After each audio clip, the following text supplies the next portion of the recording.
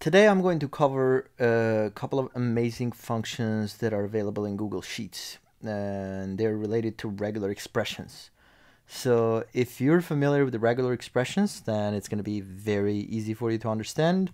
If you're not, just a warning, this is more on the advanced side of using Google Sheets. So for a beginner, it might not be very easy to understand a lot of times. But the functions we'll be covering are called RegExMatch, RegEx Extract, and RegEx Replace.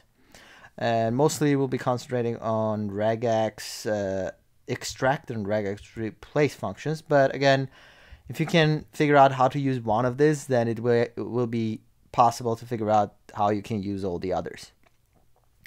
So, and a lot of what I'm going to be covering today is really like basics of understanding regular expressions and how you can use them. And just to emphasize, this is not going to be in detail coverage of regular expressions. So if you really want to dig deeper into it, you may want to just look into regular expressions on their own, right? So now what do we get out of these functions that I'm talking about, right? So these functions that we have, so if you have experience with text functions in Excel, like for example, there is substitute function where you can search and replace something in a text. There's also like split function where you can split text by a character. So these are like those on a steroid. So if you want to think about like functions that will cover a lot of those functionalities and then some more, this is it. So let's see what we're actually talking about, right? So first of all, the regular expression. So I'm going to start with our RegExtract function. So I'm going to go equals RegExtract. And the first argument is the text we're working with. So what is the original text? So in this case, I'm going to take this email address that we have, and I'm going to do a comma, and the second argument is going to be the so-called regular expression, and it has to be as a string. That means in quotes from both sides. So I'm going to go quote, and what I'm going to do, I'll just try something simple just to start with. So I'm going to do edu and close parentheses, and right here quote and parentheses, and hit enter, and you can see that it says edu. So what does that mean, right? So what I'm going to copy this down so you can see what's happening here. So every text that has the word edu in it, you see we're extracting that text out of it, and we're getting that text as a result, which is definitely not very helpful in this particular case, but that's a start. So you can think about this, that it's checking if this text contains that edu, and if it contains it, kind of returns it. That's pretty much what it's going on here. Now, but that's not really helpful, right? So let's get to regular expressions when they actually become a lot more helpful than this. So let's say what we want to do, we want to grab everything in this text, starting from this add sign in the email and going forward.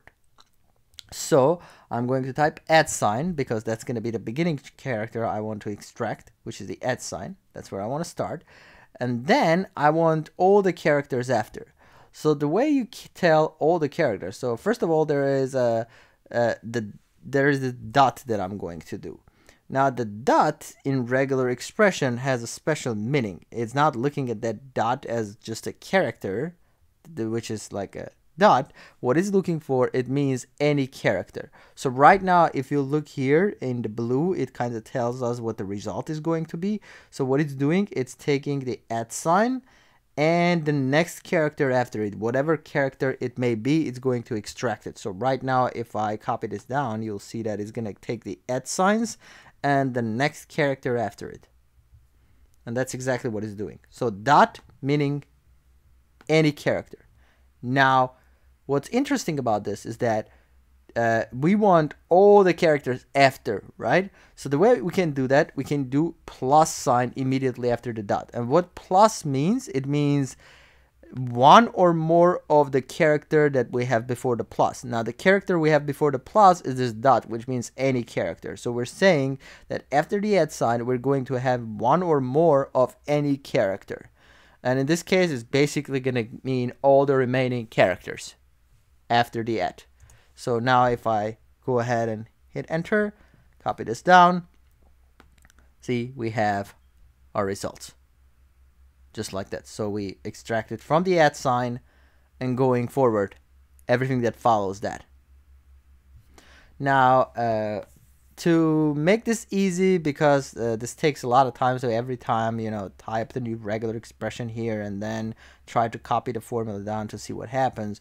What I'm going to do, I'm going to take this regular expression we have and type whatever that regular expression is going to be right here. So that's going to be our, our @ dot plus, right? That's what we're using. And here I'm going to say equals to. So, and again, I'm going to hit escape because I don't want to type the whole thing in. So we're saying D2, and instead of here typing the actual regular expression, I'll just point to the cell that contains that regular expression on top. And because I would like to copy this down so we can see what results we're getting right away, I'm going to lock this cell on top. So that's our F4. To add the $ for the column and $ for the row. That's going to lock this cell on top. And because it's locked, we'll be able to come here, and I'm going to copy this text down. Oh, there are more records here than I thought. But there it is. So now the advantage of doing this is that I don't have to get inside of this formula every time to get the updates. All I have to do is just go here on top and update my regular expression. So if I switch this back before the plus, hit enter, see, we're getting the results we were having before. So far we know that a dot means any character. So what that means is that if we wanted to extract everything that starts with the letter, I don't know, T, and then any character after that, and then L as the next character, right? So that's gonna be, see, apparently this one is tel in it. Now I'm not sure there are any others. So see, this one is T, this @ sign, and L. So we've extracted that, and everything else doesn't have anything, so we're getting NA as a result for this. So that, again, any character is the dot. Now, the plus after any character means any number of this particular character we have. Now, what if I wanted to get the extension of each domain, right? I want to get this edu.co and this ca and edu and org and co.uk and so on. We're trying to get the extension of the domain. So how can we actually accomplish that? So the way I can accomplish that is, first of all, I have to figure out what a pattern is and try to match that pattern. Well, we're going to have dot some characters, and sometimes it could be 3, sometimes it's something else, right? Then dot, then 2 more characters. Now in this case, in the second case, it's just the .edu, that part, right? So we're trying to figure out how to extract that. Now, one interesting special character in a regular expression is the $sign. So, and what a $sign is basically, it means the end of the text. We're expecting that to be the end of our text. So and before I guess I get into it, I'll have to cover a few other things so we know what exactly we're doing here. So the first thing I'm going to cover is the /w. Again, /w has a special meaning, and it means alphanumeric character. So it includes all the alphabet letters, and it's going to include all the numbers, and it's going to include underscore, which is kind of a weird definition of a word character, but that's kind of how it works. Now this, I'm saying, just get one word character, and it's getting the first one because we said one of them. Now if I do the plus sign, that will mean one or more of that. Now what's going to happen is going to keep going until it hits a character that's not that often numeric or underscore, and at that point it's going to stop. So it extracts from the beginning to that dot, which is not often numeric anymore, right? So that's what we're extracting here. Now let's say we also want to extract the dot after that we have, right? We want to match the ones that have the first word and then dot, and then we want to grab the second word. So that's what we're trying to match. So what I want to say is after this that we've matched, we have to have this dot character. So if you remember, if I do dot in regular expression has a special meaning any character.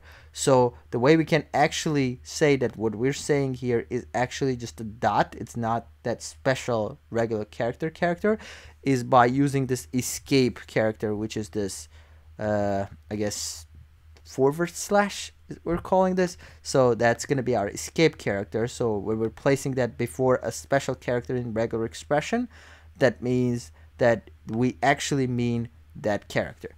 So right now if I hit enter, see it gets the word and the dot after the word that we have.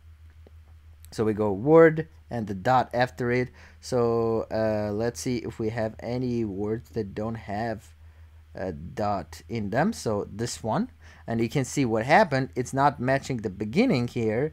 This part doesn't match that pattern. What does match that pattern is the second part where it's this and then dot and CA. And that's the pattern is matching as a result of that.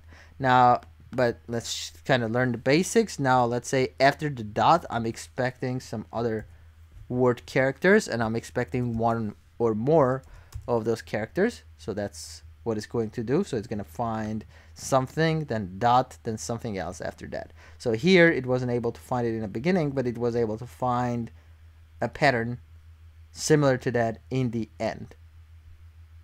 Right? Now, another thing I said is that the dollar has a special meaning. So if I put dollar in the end, that means it ends with this. So it's going to try to find something that has some words and then the dot after that and then some other words, and then that's the end of it. So here, see, the way it was able to find it is where this edu, that's the word, one or more of text character, and then we have this dot after it and then co. That's what it was able to match, and so on. Now that's looking for that to be in the end of the text, which is this is our end of the text we have, and then we have the end of the text here, the end of the text here, the end of the text here, and so on. Right? So that's pretty good, I guess. But again, we could have a little problem here because in some cases here, like the domains we have, they're edu.co, right? That's what we have. That's our domain. And then this is just edu. So if we were trying to just extract the whole domain name, for example, and we kind of did it with that @ sign, but we didn't exactly do it. We'll kind of get back to that example. But that's not really extracting just a domain name. What it's extracting is that, well, in this case, it's actually matching that. It's the domain name ends up being that pattern. But in this case, well, not the domain name. I'm sorry. I meant the extension. Here we're getting the extension. But here it's not the extension. It's actually the whole domain name, because it's not one of the domains that has two, dots in the extension. So then we're going to have to find a different way to achieve what we want. Now, to get to it, we're going to have to learn some other special characters. So far we know that /w is often numeric or underscore character. We know that if we want to just do dot, that will be this escape dot, because the regular dot means any character. We know that plus means one or more of the character that we specified before that. And we also know that $sign means that's the end. Now I'm going to go back for a second to our example that I did when I did like the @ sign, and then I did one or more word character. Oh, actually I did any character after that, one or more. So that was extracting the @ sign and the domain name. But let's say what I really wanted here was to just get the domain name. I don't want the @ sign, right? So I can accomplish that by using this grouping in regular expression. And the way you can group something is by wrapping it in parentheses for the beginning and the end. So I didn't want the @ sign, and I'm grouping the part that I actually want to capture, which is whatever's after the @ sign.